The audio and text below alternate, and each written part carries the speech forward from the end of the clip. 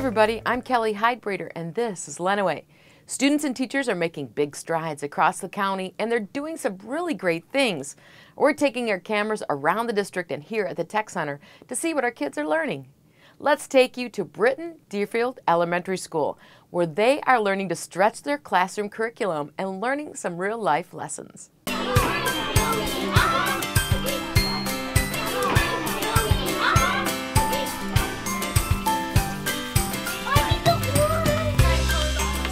We always have a theme for Reading Month. We've done cowboy themes and space themes and all kinds of themes, and we try to have fun things for them to do throughout the month. Our reading theme for March is Reading is Groovy, so we decided to make a peace sign to go along with our reading theme, and we made it by making a colorful coffee filter. They colored it with a marker, and then the water, of course, made the marker spread. And then they're going to be putting a peace sign over top of that. Then they're going to be going on construction paper, and underneath it they are drawing a picture of one of their favorite books. And then they're all going to be going out in the hallway to have some nice displays of their favorite books for Reading Month. We always try to have a culminating activity, and so at the end of the month we are actually having the Hands-On Museum from Ann Arbor come down, and they're going to do a science night for the kids, and that should be tons of fun with more science-like activities like our spreading water on the coffee filters. So that's another fun thing we have planned for them to do as well.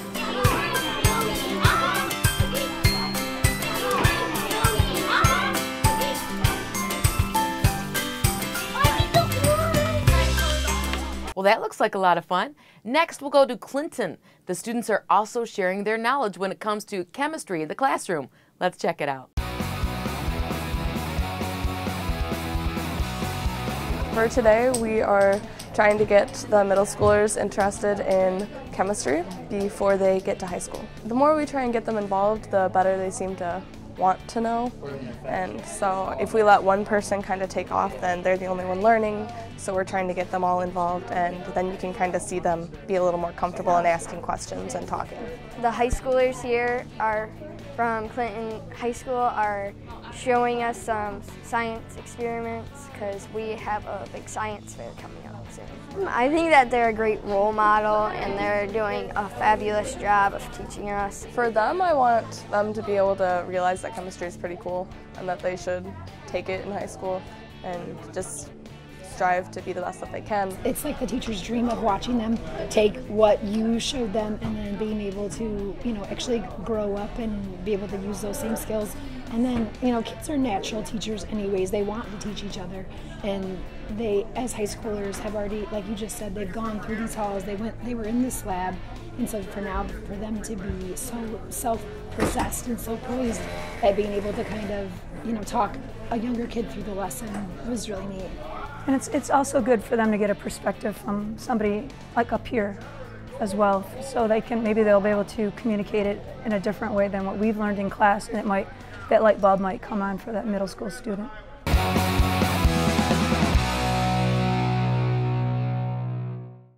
I think we might be encouraging some future teachers there. When we come back, we're going to talk to the Better Business Bureau to check out some scams that might have a pretty familiar name. There's just one place where students are students first, and athletics are played with purpose and perspective. That place is your local high school. High school sports offer more than the joy of competition. Studies show that student athletes are also likely to enjoy greater levels of achievement in other areas of their lives, including academics. High school sports, a winning part of a complete education.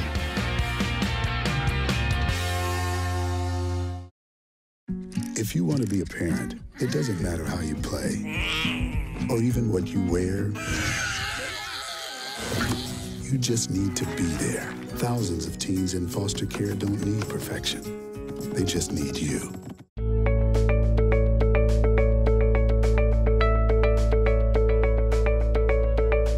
You might be an old pro using the computer, and if you are, the name brand Microsoft is pretty familiar. But sometimes scammers use those trusted names to draw us in. Dick Epstein from the Lenawee County Better Business Bureau has ways to spot a scam and ways to spot a trusted site.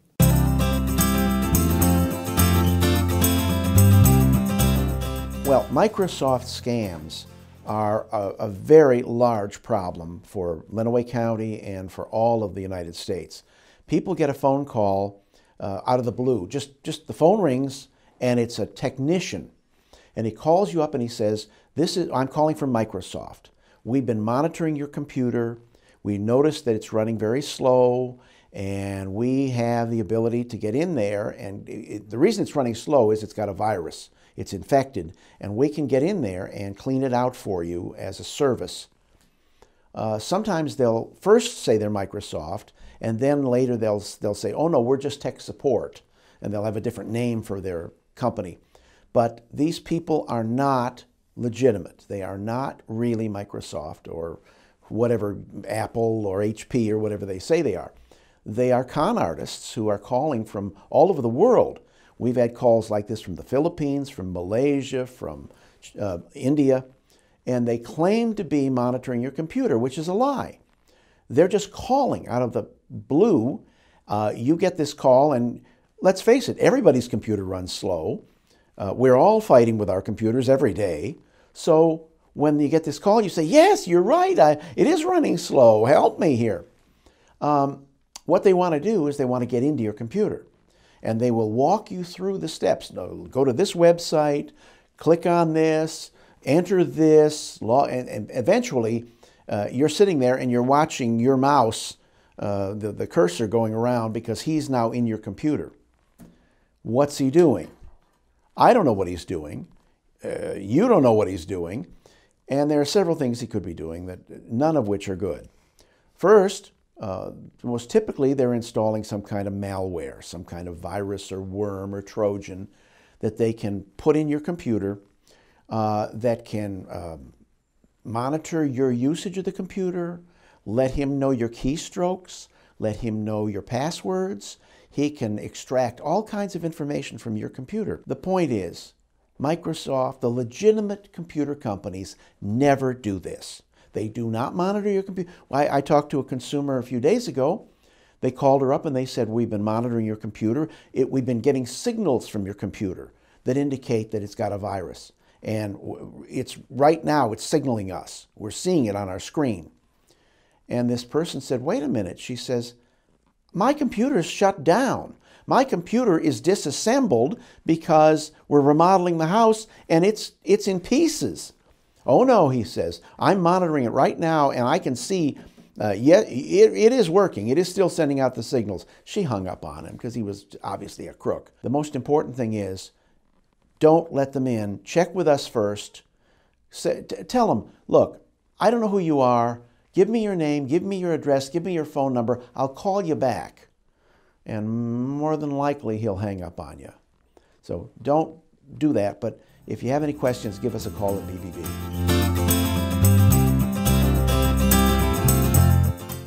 If you want to contact the Lenawee County Better Business Bureau, just go to their website. It's bbb.org, or give them a call, 419-720-7188. When we come back, we'll take a tour of our automotive collision repair and refinishing class. And these kids are amazing. Go for a mouthful, go for the fun. Oh, go for cake! Cakes for everyone. Just one stack is what it takes. And it's go for cakes. Open wide, stuff your face. There's always room for more Gopher cakes. Empty the box, then reload. Eat those Gopher cakes till you explode. Exercised lately? Till you explode. Don't let E. coli mosh with your food. An estimated 3,000 Americans die from a foodborne illness each year. So always separate raw meat from vegetables. Keep your family safe at foodsafety.gov.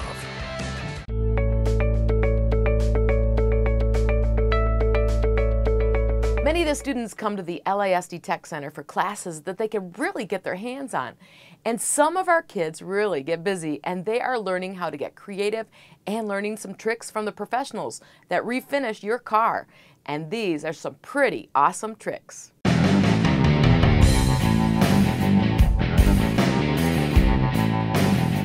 Well, today we're fortunate to have Tom Banks, who's a professional airbrush artist, from Ohio Technical College located in Cleveland that contact us and want to come do a demonstration for us. To see somebody that can walk in here and they're doing it for a living and they're professional and this is how they pay their bills, it really hits home. You don't have to be a super great artist to be able to do this. I can't draw a stick figure, but I can do some wild custom graphics. And that's what they're learning today. We're watching this guy from Cleveland Tech. He's teaching us how to airbrush stencils. He's teaching how to do fires and how to recolor things off flames. I think he's great. He runs his own business and everything. That's kind of what I always wanted to do. I've never done airbrush. I always wanted to. We're actually going to learn it in about a week or so. Basically what I did is I came in and I just shared a little bit about what goes into doing this type of work with the students here at the school, because everything beyond the operation of the brush is just simply tracing, coloring, special effects, dirty tricks, and a whole lot of cheating. And that's what I came in and I showed these guys today, is how you don't have to be able to draw to do this type of work. You could use a projector, you could work with a stencil. I always liked custom paint. I don't have an artistic bone in my body. Never in a million years ever thought I could ever get into something like this. But I remember growing up, going to the car shows and the bike shows and things like that and looking at all the cool paint jobs. I was a tech kid. You know, I went to vocational school. I've been successful in this business is because I learned the process and learned this skill. And I think a lot of the students can relate to that. And they can see someone who's not all that different from them that learn how to do this. And, you know, for some of them, that might be all the difference that they need to say, you know what, maybe they want to jump in with something like this and learn to pursue this. I mean, this is an experience that, you know, most people don't ever get to have, is someone like me come in and blow away all the smoke and mirrors and show them what really goes into this. It gives you a little bit more information about how to actually do things like this. I think it's really fun. I would like to do it as a profession. I always wanted to paint like this. Oh, this class is great. I loved it. I'm so glad I get to learn how to paint and how to fix all cars like that, because all I always wanted to do. I always wanted to learn how to do like the cool, you know, when people see, like when you go down to Florida to see all the tripped out rides, like people like crack, crackle, and pop on there. I always want to do those murals like that inside the cars.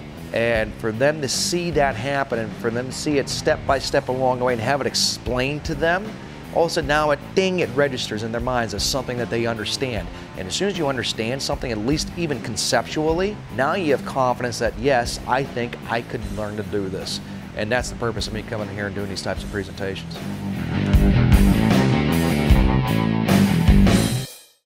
Isn't that a great experience for these students?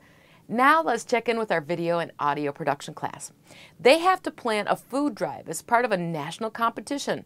Now let's see how they did it.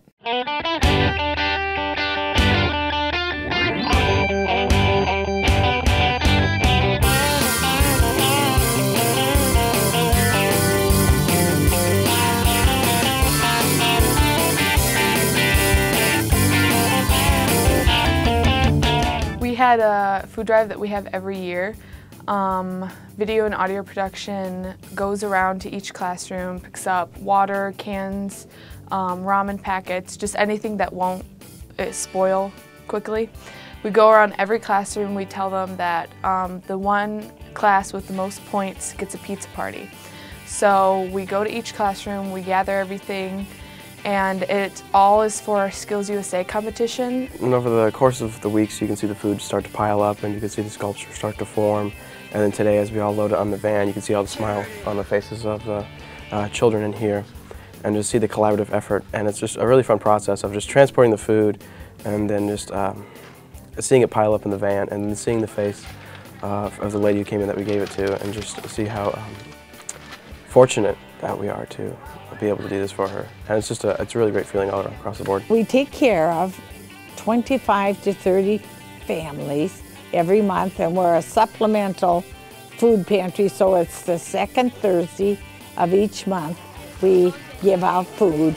And there is hygiene, a bag of hygiene stuff, there's 3 kinds of meat, plus a tote tub full of food. When I started out, we had 2 little shelves.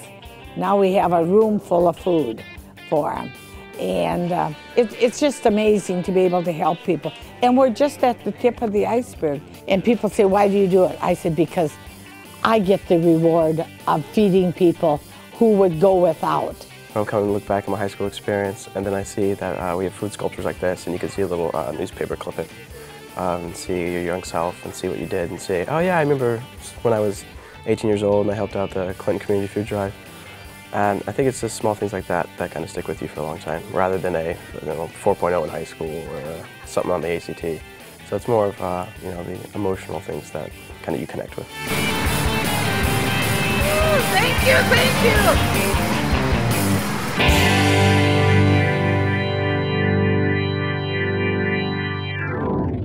This is a really fun group of kids. When we come back, we're going to grab the hammer and nails. It's time to see what the building trades kids are up to. Hi, I'm Mike Rowe. 14 years ago, my mom was diagnosed with breast cancer. Well, this year she celebrated her 50th wedding anniversary. Is that why you've taken off your jeans? No, I've taken off my jeans to prove the link between jeans and the fight against breast cancer. Oh, that's interesting. Do I have to take off my jeans? No, nobody has to take off their jeans, Mom, but everybody has to go to denimday.com right now. I'll explain everything, dress code optional. Apparently. 1 in 8 women will be diagnosed with breast cancer. Learn more at denimday.com.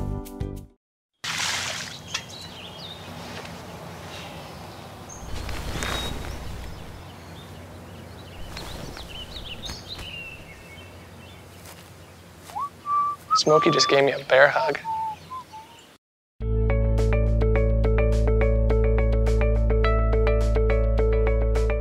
I truly love walking the halls here at the Lenawee County Intermediate School District.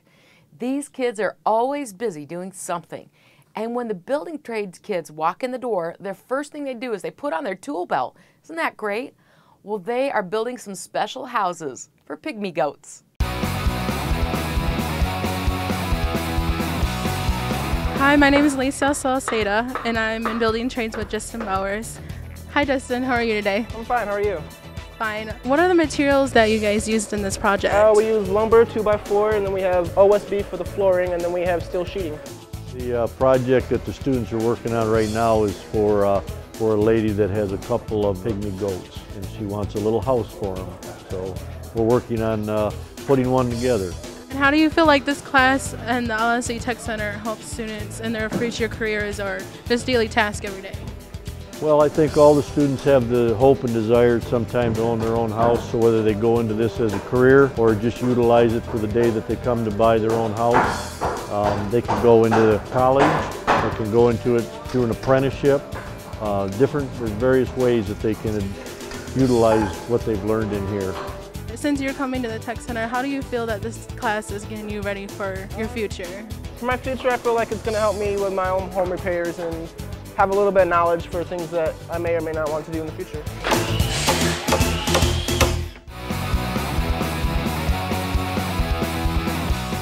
Each student walks out of the class with the basics on construction, and even if they don't go into the building trades, they will know how to do a few things around their own home, and we all know how valuable that is. Well, that's our show. Thanks for sharing time with us. If you see something amazing going on right here in Lenawee, we want to know about it. Just email us at lasdtv@lasd.us. I'm your host, Kelly Hyde-Brader. Make it a great day, Lenawee.